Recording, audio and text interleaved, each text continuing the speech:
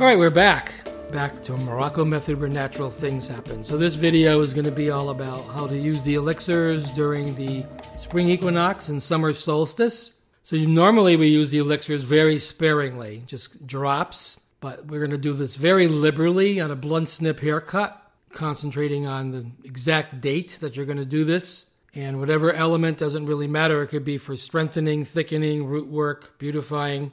Just you figure out on this video which elixir you want to use. But use it very liberally, parting it the way I'm parting it in the video. And it needs to be in for at least 24 to 48 hours, so don't shampoo afterwards. Let it just settle in overnight, and then you can let it in for 2 days if you have the luxury of having your hair that oily.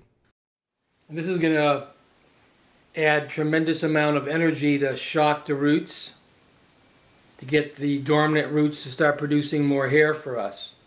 And we're going to go ahead and put that right into all the hair line that's thinning. The two elixirs, the gold and the silver, would be done spring and summer. And you can use this for basically beautifying and for lengthening. The gold would be for beautifying, the silver would be for lengthening. And of course, the God and Goddess series of 4 would be done all 4 seasons and just alternate them. You can do lengthening, strengthening, thickening, and root work.